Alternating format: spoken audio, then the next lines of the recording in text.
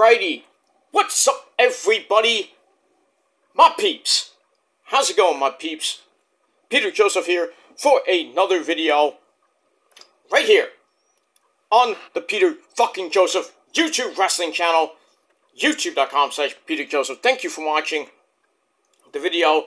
Make sure you like the video, hit that subscribe button down there in the basement, otherwise known as the description box below, on this channel and my other channels down there. And don't forget to follow me on social media, Facebook, Twitter, and Instagram. If you're real, if you're not, go smoke a bowl and go fuck yourself. Or just go fuck yourself. But anyway, I share the video all over the internet. Don't forget to tap that bell and turn on all notifications so you don't miss a goddamn video. And if you do, well, fuck you, man. You're shit out of luck. And you know what that means. Heh. And that's pretty much it. So, like, share, subscribe, leave a comment if you wish. Hit that bell to get more. And if it's your first time watching, well, welcome to the goddamn party, pal. We hope you enjoy the ride. And if not, hop off. And, that's it. Hop off and jump on, go on somebody else's channel. That's garbage. Does lame as fuck videos that nobody gives two shits about. Thinks he's the hottest thing, the greatest thing since sliced bread, when they're not. When they're doing their lame garbage videos. What's that lame? All the videos are lame.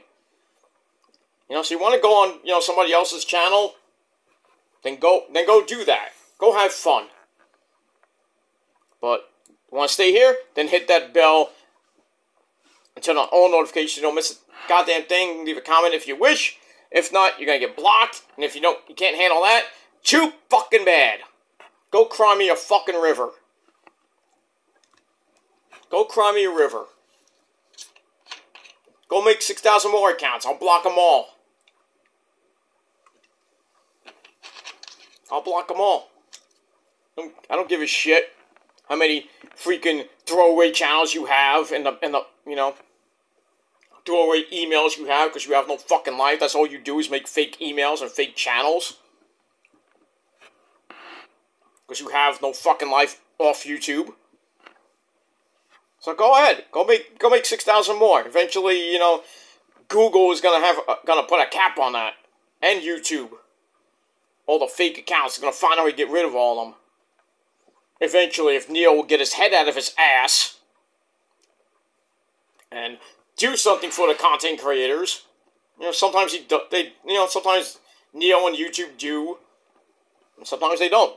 That's why this website is, still a freaking wasteland. It's garbage. And anywhere else you go, it's gonna be the same fucking shit. But I digress. And yeah, pretty much I digress. I got nothing else to say about that. Alright. Let me move on.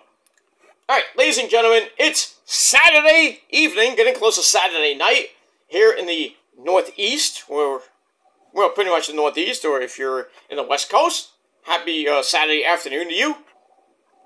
And hope you had a great day. And if not, well, too fucking bad for you. Alright, we got Collision coming on in about an hour and a half. 3 hours of AEW television tonight. 2 hours of Collision live from 8 to 10 on that great station of TNT. And after that, at 10 p.m., we got a live edition of Battle of the Belts 8. We got some good matches on both those shows. A dream match, Andrade taking on Bryan Danielson.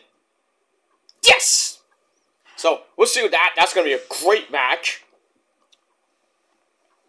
And we'll see what else happens tonight on AEW TV. There is a rumor going around that Sami Callihan, remember him? You all know who Sami Callihan is. Former Impact World Champion.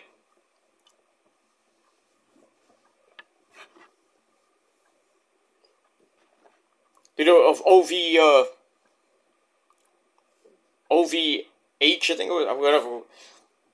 Leader of that group with the Chris brothers, Dave Christ and the other Chris brother, you know, blah, blah, blah, blah, blah, blah. But Sami Callihan is rumored, now he's a free agent, his Impact contract expired and he's not re-signing, so possibly he might be on tonight's episode just to make his grand debut. And you do know who he's friends with, right? Mr. Moxley. So he might be the next member of the BCC, or just he's gonna be there just to wreak havoc in on Collision or in AEW. Maybe he joins Ring of Honor. I like to have him in the Righteous. I mean, because he's, you know, nuts, like Moxley is. But Magic Sami Callihan in the Righteous with, you know, sick fucks like Dutch and Vincent. That'll be an epic freaking trios team. Possible 6-man tag team champions. Well, we'll see. We'll see. But it's a rumor that Sami Callihan will be appearing on Collision tonight. They did say a major free agent. Sammy's not a major free agent per se, but, you know, I think he will fit well in AEW or Ring of Honor. You know how bad freaking WWE fucked him over, Solomon Crow? That gimmick it was a good gimmick, but the way they portrayed him, it was pure shit. It was like what Mustafa Ali's gimmick was supposed to be. It was supposed to be like a hacker gimmick in NXT. And then they just say, "Oh, we're gonna do that again," but this time with Mustafa Ali. How did that go? Not only did Sammy get released, Mustafa Ali's gone, possibly going to AEW along with Dolph Ziggler. God forbid, you know, Tony Khan gives him that gimmick. I hope not. I'd just rather have Dolph and, well, not going to be Dolph anymore. It's going to be Nick Nemeth. And then Mustafa Ali, I don't know if they're going to call him Mustafa Ali or by his real name. But they're probably coming to AEW pretty damn soon. When their 90-day compete clause ends, which will probably be, probably by January. Or maybe February. Maybe we'll see him at Revolution, but we'll see what happens with all that. But in any case, yeah, might see that madman Sami Callihan. I did meet him, by the way, too. I have one of his shirts. Have you seen me wear the Callihan Death Machine shirt? I don't have it with me. It's in my drawer. But in any case, you know, Sami Callihan coming to AEW. I think that's going to be a good pickup, you know, for Tony Khan and company. And we'll see how they're going to portray him and what his gimmick will be. If it's just going to be Sami Callihan, it's going to be Sami Callihan. But he's a man. So we'll see what happens with that. And much more tonight on Collision and Battle of the Belts. And as always, I will be live tweeting starting at 8 o'clock with Collision and then going into Battle of the Belts. And I will be doing my Collision review later tonight over on my Killer of Demons channel. And that's pretty much it. Got a few videos coming your way in the next few hours. I gotta do Ring of Honor, I gotta do Rampage. We already gotta do Rampage first, so I can coincide with what's going on with Collision tonight and Battle of the Belts. And then I'll see if I can do Ring of Honor before Collision goes on the air. And then later tonight, after Battle of the Belts goes off the air, probably about 11:30, maybe 12:30 or so. You know, late night, once again, I'll do Collision. And then Sunday, tomorrow, I will be doing Battle of the Belts. So, you're not going to get it full, you're going to get separate videos. But it is what it is. I might do a full video for Collision and Battle of the Belts. We'll see how it goes.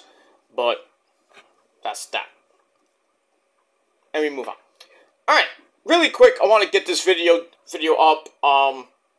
We got Bound for Glory coming up pretty soon. Supposed to be starting with the pre-show, I think at 7 or 7:30. And then the main show at 8, of course, going head-to-head with freaking Collision. Not that anybody's gonna probably be watching Bound for Glory tonight, but it's there. It's on tonight. One of the biggest pay-per-view of the year, really, in TNA history. We got that, but really want to talk about some of the rumors that are coming out of that. And a certain guy named Phil. You all know who Phil is. Not Uncle Phil, but Phil. Mr. Phil Brooks. Possibly, maybe debuting at Bound for Glory tonight. Possibly. Possibly. It's a rumor. Don't take it with a grain of salt. But we got that because it's in Chicago at Cicero Stadium. I have no idea what the fuck that is. I don't even care. But reports are going around since really yesterday that Punk may be joining with Impact Wrestling because they hired Ace Steel, you know, Punk's best friend, as a producer. They tried to hire him before and he didn't take it. Then they're hiring for basically the same job. So Ace Steel will be in the Impact Zone, not the Impact Zone. Will be at Bound for Glory. And since, you know, all the rumors, every time the WWE or AEW or even Impact Wrestling or even Ring of Honor, any of the big major promotions go to Chicago, all the rumors come out, all the marks like, oh, it's in Chicago, CM Punk, CM Punk, CM Punk, CM Punk. CM Punk, subscribe to my channel, you know. Not making fun of that guy, but, you know. We all know how he does that, but anyway. Big ups to Showing Free Entertainment, but in any case, you know, all the marks coming out saying CM Punk's gonna show up at Bound for Glory tonight because it's in Chicago. This, you know, people are saying that he's gonna appear at the Survivor Series. I doubt that, but maybe tonight is the night, you know, Phil's there. Maybe he's there and he's just going to be backstage where he'll, you know, reports like, oh, CM Punk's backstage. Is he going to appear on screen? Probably not. Or maybe he's just there to be with his good buddy Ace Steel.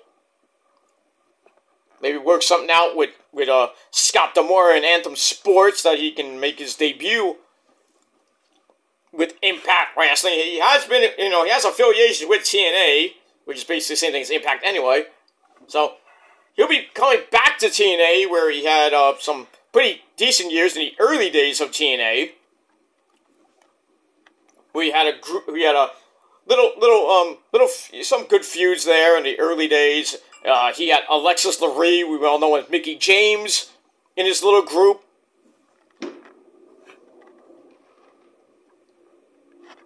But we got that. Probably fireworks going off again. Everything's just weird. Weird noises. Weird noises! Outside. But in any case, yeah, it's just fireworks going out. It's freaking April. August 21st, and fireworks are going off or some weird crap happens. But we move on. Anyway, so, like I said, CM Punk might show up tonight at Bound for Glory. But as far as WWE goes, pretty much not happening. And I'm going to read a story from ringsidenews.com, and I'll put the link down below in the comments section.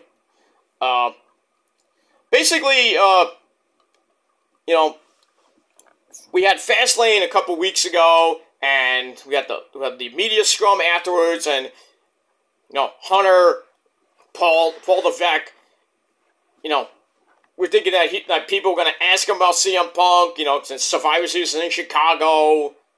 But really, you know, if the question was posed to Hunter, that he would have addressed it really quickly. But anyway, Ringside News exclusively reported that WWE has dismissed any claims of CM Punk signing with the company as false. So they're like saying, we don't want nothing to do with him, even though the USA Network is heavily referencing CM Punk. We see it on WWE programming here and there with Wade Barrett, Corey Graves, Seth Rollins, and even Shinsuke Nakamura did the GTS. They're mentioning best in the world, this and that. So everybody's like, oh, Punk's coming back, right? Wrong. As of October the 16th, 5 days ago, the internal consensus is that there have been no discussions or negotiations between WWE and CM Punk regarding a potential comeback. This clarification comes as a response to fan expectations of Punk's appearance at the Survivor Series this year. Sources are adamant that at this moment there are no talks on the way with Punk. And another report came out that Punk had been in touch with individuals within WWE, meaning, I don't know, maybe Nick Khan, maybe Hunter, maybe some other higher-ups, I don't know, to gauge how such a return might be approached. Sources close to Punk reportedly affirmed the accuracy of this claim, suggesting that Punk was waiting to see if WWE would make a move, but however, recent attempts to reach out to Punk have gone unanswered. So it's like, a chess match. Who's gonna move that pawn or move the king? What's gonna happen? What's gonna be checkmate? Is Punk gonna be at Bound for Glory tonight? Is he gonna be at the Survivor Series? Is he not coming back at all? And me personally, I don't give a shit. I don't give a shit. Punk has burned so many bridges in the wrestling industry that if he goes to Impact, great for him. Great for Impact. Maybe we'll get more ratings than 77,000 views. Thursday Night Impact, which was the go-home show before freaking Bound for Glory. 77,000 views. That is sad.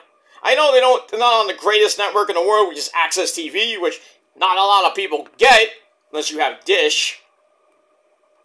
Or you watch it on ImpactWrestling.com, or whatever streaming site you watch it on. But damn, that's sad. 77,000 views. So Impact is basically the third company next to, Ring of Honor doesn't get that many views either, because they're on Ring of Honor Wrestling.com. And when they're on YouTube for the pre-show, they get a paltry, like, a little over 100,000 views on YouTube. But what are you gonna do? But that's pretty much it.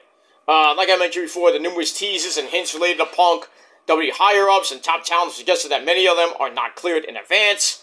Some may even be initiated by wrestlers themselves with the intent of getting under CM Punk's skin. I guess with Seth Rollins mentioning best in the world, the references, and maybe Shinsuke got under Punk's skin using the GTS, even though it's not really his move, it's Kenta's move.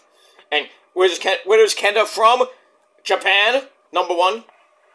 Where's Shinsuke from? Japan. But anyway, the claims are made within WWE. They reflect the dynamic and ever-changing nature of the wrestling world, where plans and negotiations can shift at any moment. Worth noting that WWE seems to believe that if they want Punk, they have the means to bring him in. However, the company's official stance, as communicated by higher-ups, is that they are not currently in talks with Punk, and Punk wants to create narrative that the company wants him back. So he can, Punk can go on his Twitter machine or even on Instagram, type up a whole bunch of freaking tweet or an Instagram story or whatever. It's like, hey, I'm coming back to WWE. And WWE's like, no, you're not. We don't want you. You burned too many bridges with a lot of the talent. Especially Hunter and Roman. Like, anybody wants you? No. WWE didn't want him. Unless he, makes a humongous apology, but... Everybody's like, oh, Punk's going to come back. He's going to face Roman at Mania. No. And if he does, Roman's going to smash him. Take that fake AEW world title that he has. Just put it in his collection.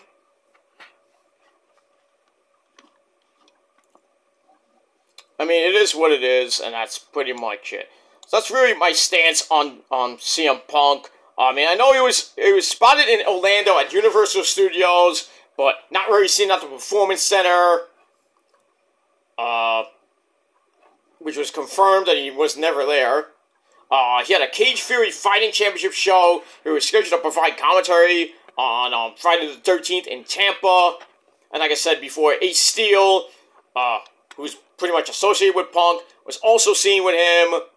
He resides in Florida and was previously in talks with AEW about opening a training facility in the state before his departure. But now he's possibly backstage at Bound for Glory as a producer. Punk, Punk's good friends with him. Maybe he'll show up. I don't know, but I mean, if we see Punk tonight in Impact Wrestling, that pretty much shuts the door on WWE getting him back. But I mean, we'll have to see what happens with that. And like I said, personally, do I want him back at WWE? No. Do I want him in Impact? Not really. Do I want him in Japan? No. He's just a freaking egomaniac. Burned his bridges in WWE. Went over to AEW. All thought it was going to be great. Got some good ratings in that one year that he was there. But then you had the whole media scrum with the Bucks and Kenny. And a whole bunch of other people got involved in it. Got suspended and all that shit. He got hurt with a rotator cuff injury. He comes back, has his own show, which basically was revolving around him, Collision. Does pretty good ratings for the first show. And then pretty much after that, we thought everything was going to be cool with Punk there. The ratings would go up on Collision and maybe on Dynamite. But then All In 2 comes, and he has a big fight with Miro. He has a bigger fight with freaking Tony Khan. And then gets in a fight with Samoa Joe. Well, I mean, Samoa Joe had to break it up. Because Punk got all pissy. And he got in a fight with Jungle Boy, we haven't seen since about 2 months, almost 2 months now. And they're saying maybe he might come back, that the suspension will be, lifted and he'll come back and everything. But, he had problems with Adam Page, he had problems with Jungle Boy, or Jack Perry. He had a fight with Miro backstage. He almost lunged at Tony Khan. And then he's like, I don't want to work here no more. He's like, I'm out of here. Good, get out of here. Go fuck yourself. And Tony's like, I fear for my life.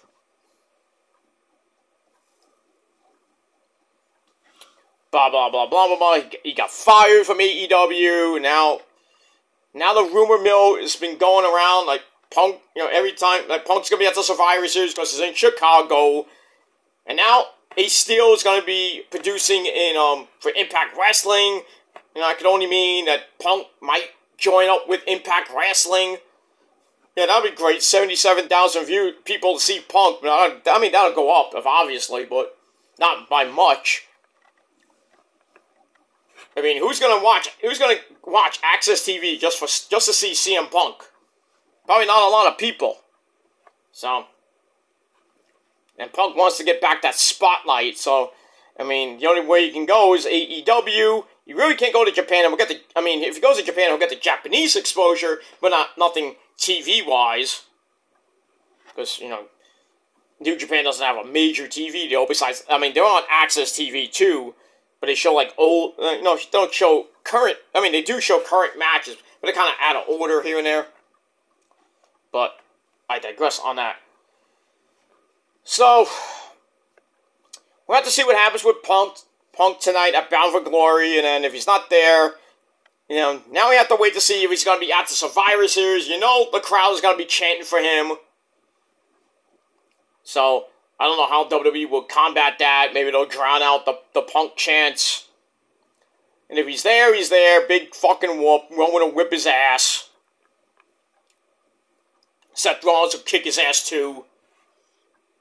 You know, Hunter will probably kiss his ass, or you know, maybe not. I think Phil Brooks will be kissing Hunter's ass. You know, they'll probably give him a big run, or maybe win the world title.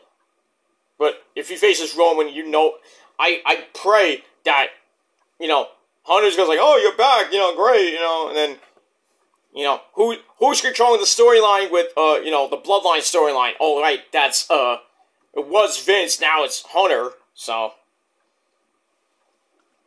If Hunter wants to be a real dick and not let things go with Phil Brooks, CM Punk, I would have Roman squash him at WrestleMania in like 3 minutes.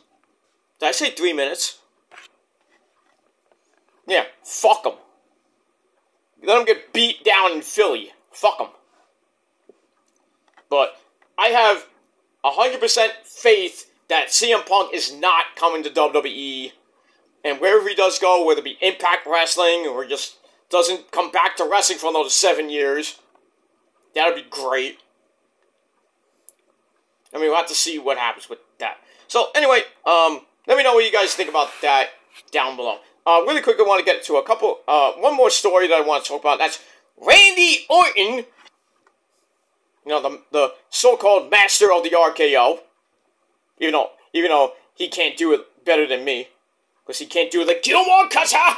Bang! But Randy Orton is possibly on his way back to WWE. And he will most likely come back at the Survivor Series and possibly can maybe do something, maybe be involved in a War Games match that is likely to happen between Team Nick Aldis against Team Adam Pearce. So they will be doing a SmackDown versus Raw Survivor Series this year, which is great. But I don't know who the captains will be for the War Games team. Maybe it'd be Jay versus Jimmy, Jay's team versus Jimmy's team, or more likely it'll be Adam Pearce's team on Raw versus Nick Aldis' team on SmackDown. Now, does Nick Aldis put Roman in that match? We'll see. Maybe it'd be Roman, Solo, and Jimmy, and 2 other people against, you know, Cody, Jey Uso, maybe Seth Rollins. You know, gotta have the baby faces on that team. But then again, you know, you can add a couple of villains in there or on either side, or faces on the other side.